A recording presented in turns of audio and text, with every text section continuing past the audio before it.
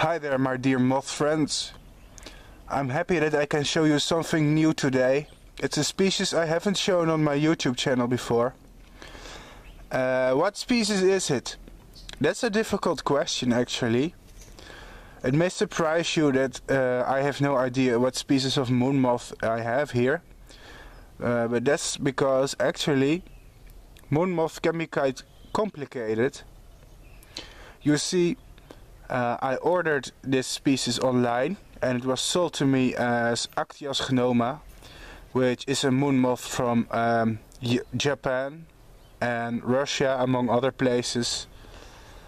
But upon seeing it emerge, this is obviously not Actias genoma. I don't believe it at all. It looks too different.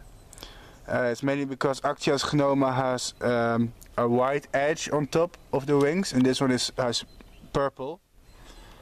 Maybe if you look on Google you'll see the subtle differences.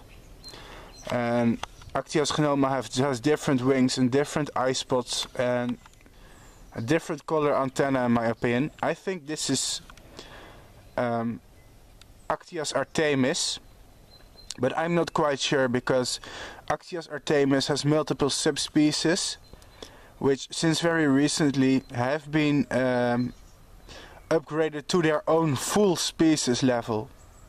That means it can be another species like Actias zugvisti or Actias aliena as well.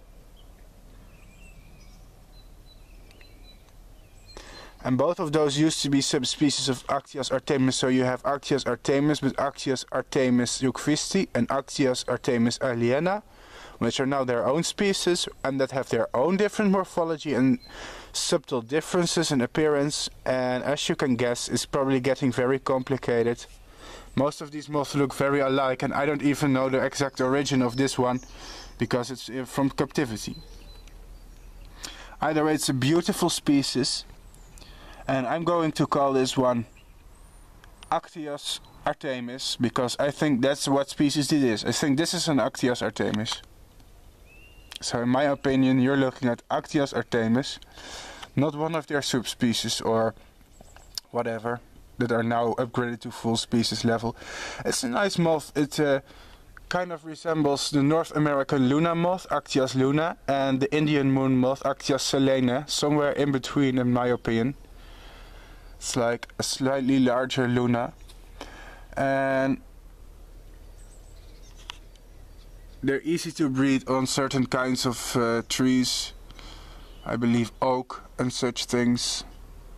And alnus, I forgot the English name of the genus alnus. Oops, it looks like it's going to fly any time now.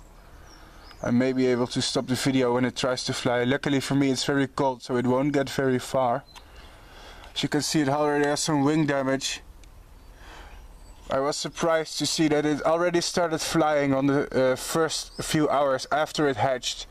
Most of the time large moths like these, they don't like to fly after they just emerged from their cocoons. But this one inflated its wings and it was immediately ready to fly. So I can't show you a perfect fresh specimen. I'm afraid this one has a tear in the wing and also lost some hair here on its thorax. And I have about 20 cocoons of these. They're hibernating. I only warmed up one cocoon to see if they're healthy and how long it will take for them to emerge.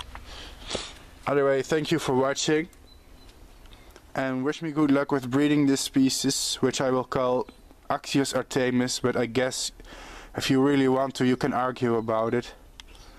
Thanks for watching and until next time, please keep following my YouTube channel to see me breed more moth species this year, because this year will get pretty crazy and awesome.